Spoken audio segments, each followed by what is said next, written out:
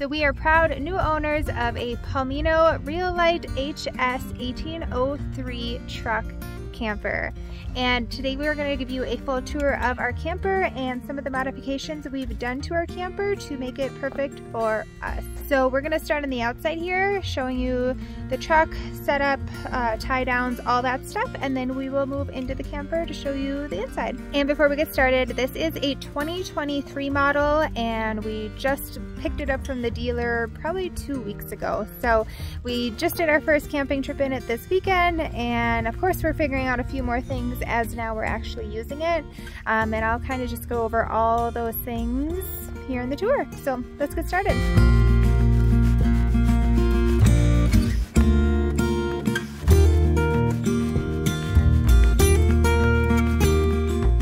So this is our setup. We have a 2015 Chevy Silverado 2500, which is 3/4 ton, and our camper is about 1,800 pounds. And this is the driver, my husband Vince. So how's it been handling, hon? It's always good. It hardly feels like it's back there. Yeah. It feels really good on the truck. So when we bought the truck, it all was pretty, you know, the standard suspension and whatnot, but we did some upgrades in here. These are Bilston 4600 shocks. So we did add new shocks all around to the truck. They've really made the handling nice. Yeah, night and day different. And we put in Timbren bump stops to replace the original bump stops that didn't really do anything. And then for the tie down system, we had our dealer install all this for us. So we went with the Torklift Tie Downs, and basically that's what these are. So they're nice and easy to unlock and lock. We did put a lock system on this that is key, so no one can like come over and steal our camper if they want. And then these bottom torque lifts are bolted onto the frame underneath of our truck. And then yeah, this basically ties down our camper. And these are spring loaded, so when we're going over bumps and stuff, there is a little nice wiggle room in there because you don't want the camper to be super tight and super locked down where there's no wiggle room. So these are nice because they have that little bit of suspension in them. And so just a heads up, they will probably land right over your gas cover. So for this front one, we don't lock, we just have a pin in it, and then Vince takes the pin out when you need to fill up the gas, and these come out real slick, just like that. And then he can gas up the truck. They just put it on the bottom, and then you clip it up here, push it back down in place, and then he just puts the pin in. But again, on the back we have these locks that we got on Amazon, and it has a key, so these are all keyed locked in the back here. And then the truck camper has the HappiJac Lift system on it. So that is basically what these are right here. This holds your camper when you want to take it off and on. So we have a remote right here. There's a bunch of buttons that bring those legs up and down. So right now that thing's going down. And I'll be honest, loading and unloading it was like the scariest part for me, but it's really not that bad. Our truck has a 6.5 foot bed with the tailgate closed. And then of course it's a little bit longer after we open the tailgate. And the floor length of the camper is 7 feet 2 inches. So you can see with our tailgate down, we have a nice just couple inches here, which is awesome. We don't have any overhang in the back, which was important to us. So we love how this literally fits right in the back of our truck, and it's really easy to park too. So on the driver's side of the truck, we have our hot water heater system. So that's just an on-off switch, which works great. We've tested it out. It's been wonderful. 123 degree water. Yeah, isn't that crazy? 123 degree water. Wow. We got fresh water connection right here where you just put the hose up and you can fill your tanks, fresh water. This is if you want to connect to city water. So that's that hookup.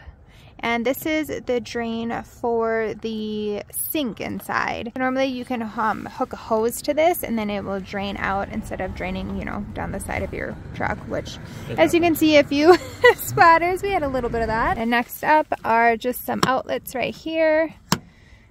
This is storage, you can have storage from the outside or the inside, and we're actually using this compartment for storage on the inside. We're not using it for the outside. So I'll show you that when we get inside. And right here is our outdoor shower. We do have a shower inside, but we also have an outdoor shower, which has been really nice if we've wanted to like rinse off shoes or something. Yeah, that's handy. And then these are coax. Yeah, coax for cable and satellite, which we have not used because we probably will never use. Yeah, that's not our plan. And then this is our power hookup. So if we were at a campsite or something where we could connect to power, you just plug it in there. And we have tested this from our house. We plugged in with our house to make sure everything was working, our air conditioner, everything, and it was working great. And in the back here is our gray and black water system. So you open this guy, and that's your valves for the gray water and the black water. And this is the sewer outlet right here. This whole system has worked great. We've done it once, and we think we did it right. And then on the passenger side is where our propane tank is. We have a full 15-gallon LP tank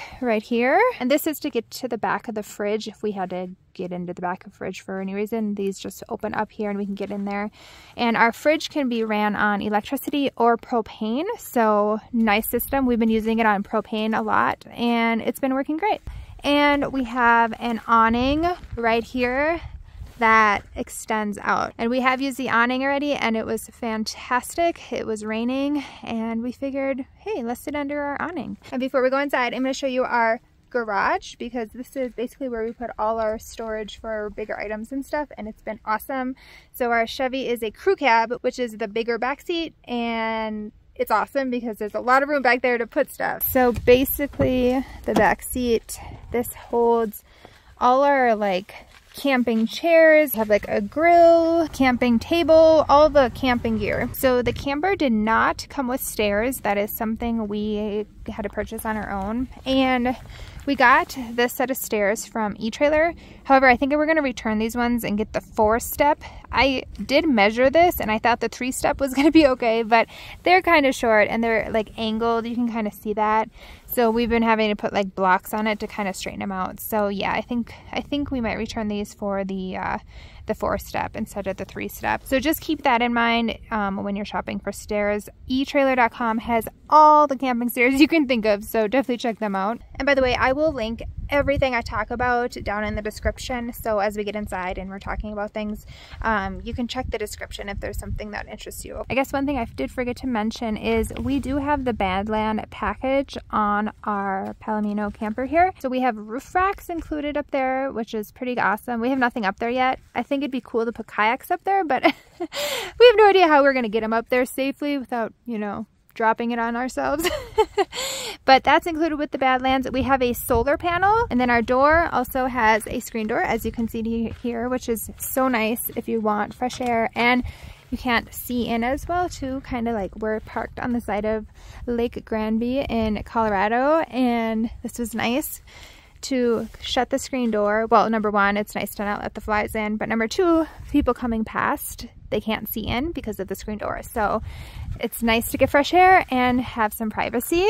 So let's go inside. All right, and this is the inside of ours. And if you looked at these models, it may look a little different to you because you probably would have noticed that there was a jackknife sofa in this model, which that's how they come. They come with a sofa. So this is where the sofa was, and it did come with a table. This is not the table. We made a whole new table. The couch is literally just bolted on with like 2 screws. So took those out, went to Joann Fabric and got 6-inch memory foam here, cut to length. And then I bought some upholstery fabric. And then I basically sewed a slip cover for the bench. So this was the table stand that I originally came with, and we just reused it. And then we went to Lowe's. We got some of this wood, cut a table down, rounded the corners.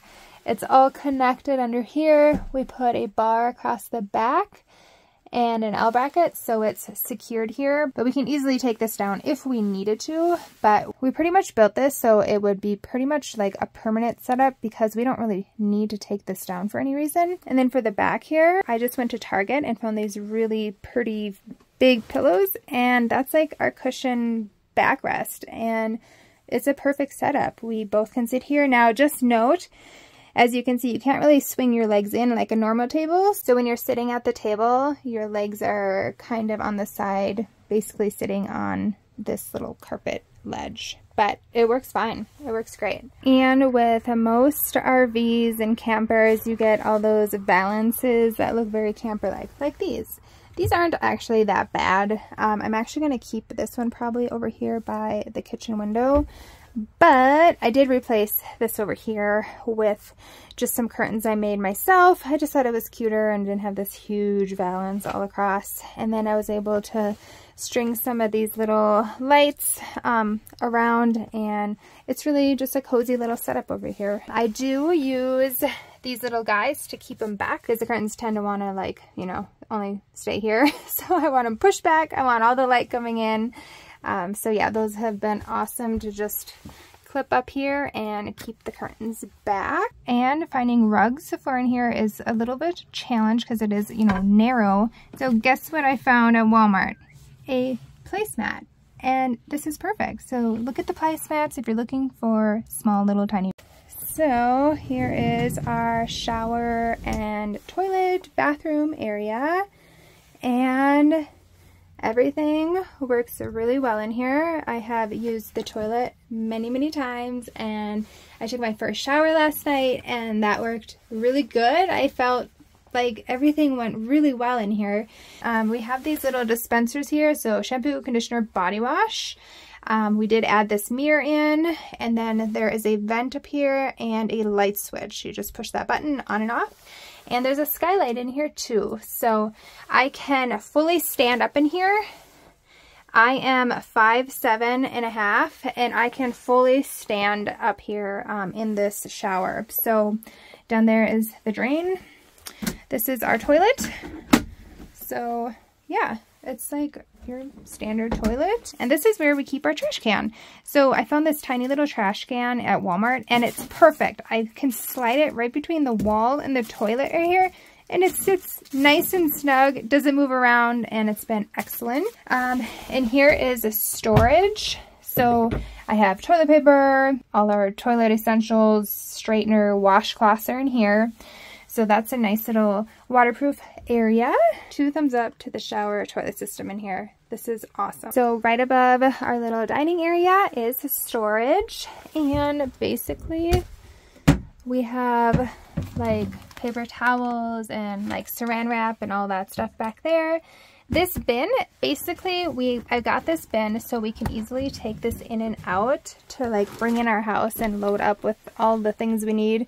So yeah, we have like coffee, some chocolates, nuts, peaches, everything in there. We just close this and it goes right back up here, perfect fit. And then this is like our little junk drawer, just a little bins I bought at Walmart. It has like a flashlight, some clips, just, you know, pens, all that stuff. And then on this side, we have this kettle that we use to warm up water for coffee, box of Kleenex, and this is where we put our bath towels. So usually I have about 4 of them right here from top to bottom, but we've been camping this weekend and using our towels. So I just gotta get them all washed and restocked. Forgot, there is a speaker radio system in here. So there's a speaker down here and down here.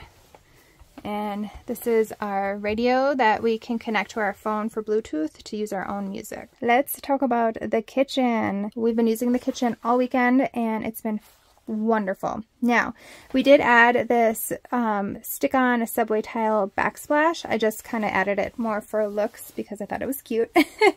And then we have a nice little sink down here. I think it's, yeah, there's a little water in there right now. But yeah, we got the sink.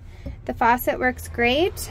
So that's all been working well. Nice window right here with beautiful views, of course. And this little window has a blind, and it's been nice if we're cooking and we want to vent. This is a good little window to open up here by the stove. Up above is storage. So this is where we have like cups, plates, bowls, washcloths, towels, all those things for the kitchen. This is storage. So we have like olive oil, seasonings, salt and pepper, all that good stuff in here. This comes with a 2-burner gas stove, which has been working fine. The only thing we are going to look at upgrading on this are these racks, or if they don't upgrade, we might upgrade the stove, only because when we've been cooking in here, these are slippery. And so we want something where, like, if we're on a hill and we're cooking, our pans aren't going to slide off, because that's not really safe. So we are going to look at maybe upgrading this. We'll see. It'd be nice if we could just upgrade these things, but I don't know if that's an option. But overall, the stove worked really, really good. And right below the stove is our other storage. So remember when I was touring the outside with you and I said there's storage from the outside and inside? We're using it as inside storage. That's the door for the outside. So we decided we wanted to use it for inside. So we have silverware, pots, pans, cutting board, coffee, French press, all that good stuff. And right next to it is our heater. And it works awesome. We've been using it in the mountains. It's been chilly at night.